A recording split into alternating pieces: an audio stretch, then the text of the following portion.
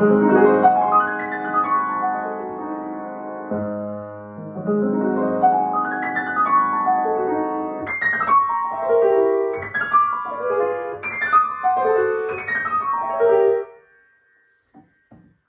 I'm Miss Allison, and you caught me practicing.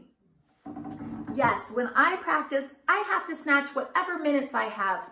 One of the secrets to good practicing is don't wait until you have a big slot of time to practice.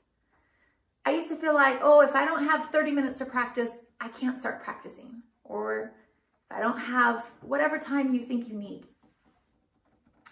What I started doing is I have a phone, but you could use any timer to make this work.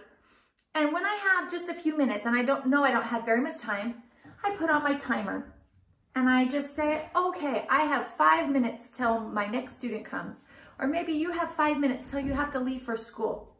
Put on that timer and just start practicing.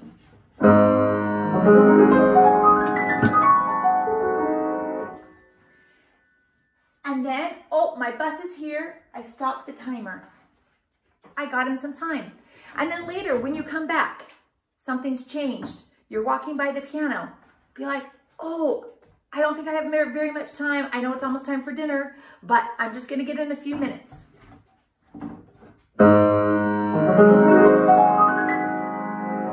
And you practice till you run out of time. These few seconds can add up until you have really good practice time. So one of the secrets to good practice is knowing that seconds matter and that all those seconds will add up. And so even if you just have a few seconds here or a few seconds there, practice. And if you want, keep track of it. And you might find that at the end of the day, those seconds added up into minutes and added up into hours.